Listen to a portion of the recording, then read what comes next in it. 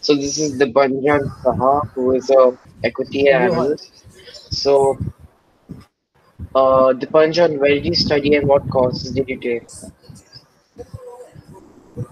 Okay, I did my engineering from Karnataka, and that was quite some time back. Then I did my MBA from Symbiosis Pune, and yeah, since then, since 2009, last 11 years, I'm in the field of equities, and currently with UBS, which is a global bank. So I work in their India office. Okay. Yeah. So, what motivated you to choose your passion?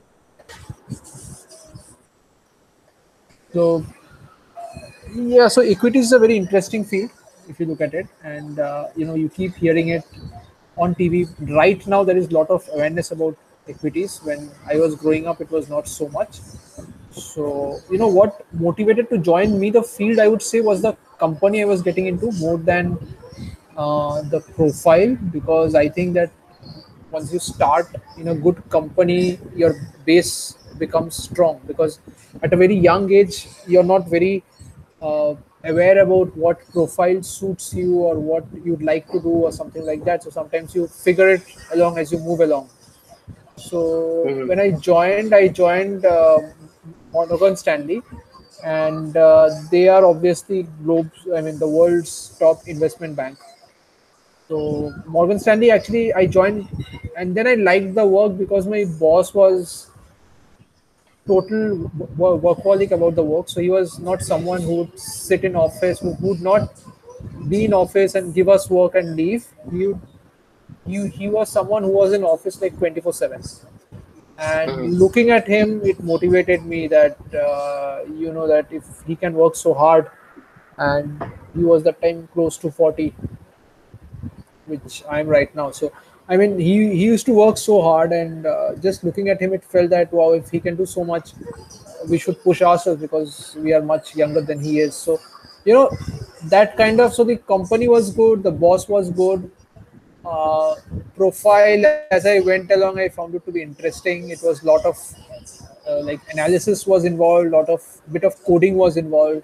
So that somehow challenged me because I was not good at math at all.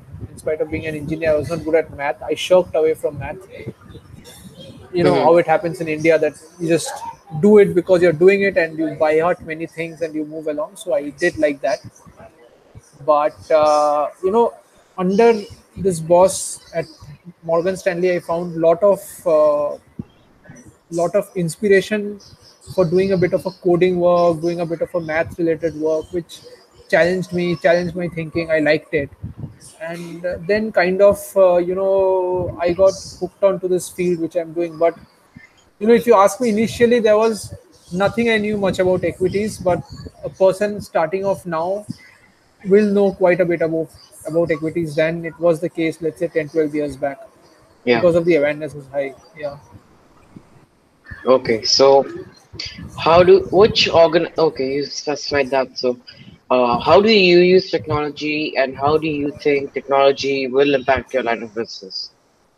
Oh, I think everything is about technology. Everything Yeah. is about technology in my line of business. And I think any line of business right now, especially mine, lot of analytics is involved, and the more you learn, the better it is. And I'm taking an additional course on technology on my own, where I'm trying to learn some new platforms, etc. So the field is immense, and you can use your technological skills a lot to to enhance your work. There's a lot of competition at work, so you have to understand that, and you have to be on the right side of technology. I mean, it's not about only using WhatsApp or something like that for communication. It's not allowed anyways in our company, but it's beyond that. It's about using applications, it's about using smart tools, it's about using Excel smartly, which I don't know if you're exposed to Excel right now at this age. But Mm-hmm. if you are, then I mean, if you are not, then that's something you can start playing around with. Yeah. So, what skills should someone have to succeed in your field? I think a lot of hard work. So Mm-hmm. I don't know, bit of luck also goes into it in any kind of career. So there are instances where people have started off with me, and initially they were not doing that well, but they stuck onto an organization. So many factors. Skill is obviously one of skill is something which you grow as you grow along. So skill is something which you hone. I mean, it's not something which when you join the field you have skill. What you need to have is certainly hard work, and I think one needs to have some bit of honesty about one's capabilities as well, and work within those limits which one has, Mm-hmm. and obviously try to challenge yourself at every point in time. That if I can do X, it's like going to the gym. If the last time you ran, let's say 5 kilometers, you can challenge yourself to run 6 kilometers, something like that. So Yeah. bit of challenging yourself, so bit of honesty about yourself, lot of hard work, slight bit of luck. I think yeah, I think you should be good. You should be good, yeah.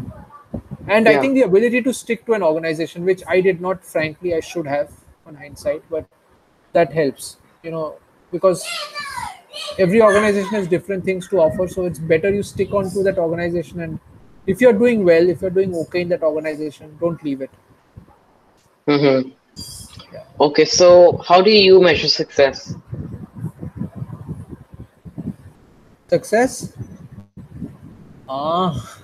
It's very difficult. I don't have an objective definition for success. If you're happy with what you're doing, if you're happy and if you're thinking about your work, see, I would like to think of it in this way, that if every night, if you go to sleep happy about what you did, about the work you did, I think you're successful. It does not matter how much you earn or something like that. But I know it's going into a philosophical debate here, but I think if you're happy with what you're doing, with the people around you, I mean your colleagues, obviously the people, I mean not your house, because everybody is good to you in the house, but in your office, and if your boss is good to you, and if you feel you're doing the right things and you want to challenge yourself in that role, then I think you're doing well. So every night you go to sleep, you're going with contentment that okay, I've done well for today, but I need to challenge myself tomorrow. Yeah. Yeah. So Doyle is around here, my wife. She's done a law, and I think you must hear her perspectives as well, because she's in a very different and non-traditional field from Okay. all of us. Yeah, Okay. sure. So thank you, Dipojan. All the best to you. Yeah. All Thank the you so best much. to